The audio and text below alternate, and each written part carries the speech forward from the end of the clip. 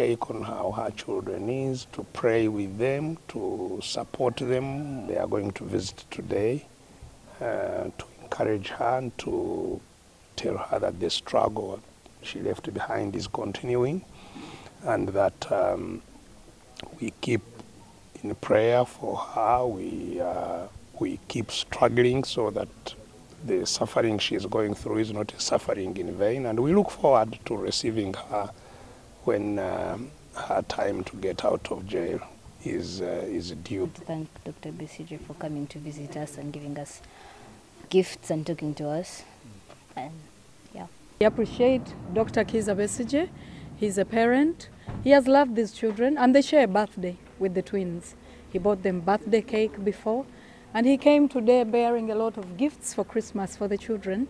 We appreciate so much. Let's